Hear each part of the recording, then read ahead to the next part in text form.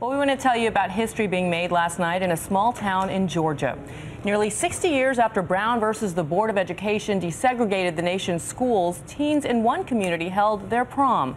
And for the first time, this one was different from all the others. Ron's back with this story here. Yeah, it's really stunning to believe that it took until this year before a group of teenagers broke down a racial divide that most communities eliminated decades ago. Last night, the students at a rural high school in Georgia put on dresses and tuxes and held their first integrated prom.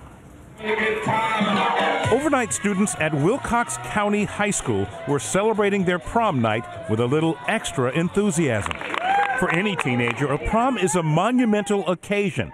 But for this Georgia high school, this prom has been over 40 years in the making. For the first time ever, the rural community's high school students danced together at a prom that wasn't segregated.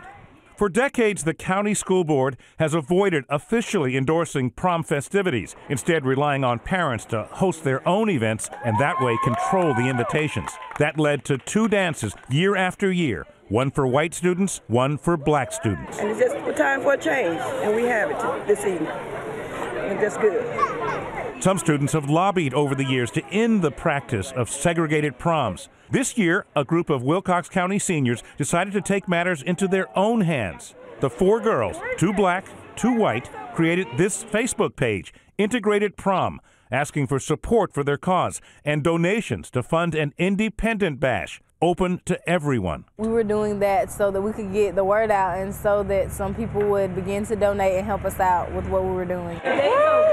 Saturday night, nearly half of the high school's student body turned out for the integrated prom, making memories that will last a lifetime. But despite this year's groundbreaking integrated dance, there was once again this year a segregated prom attended only by white students from that high school. It wasn't an officially sanctioned event, but a private one organized by the white parents for the white kids. Baffling when you say groundbreaking in amazing, 2013. Yeah, 2013. All right, Ron. Thanks, One Ron. school at a time. Yeah, Okay. slowly apparently. Thanks. Very slowly.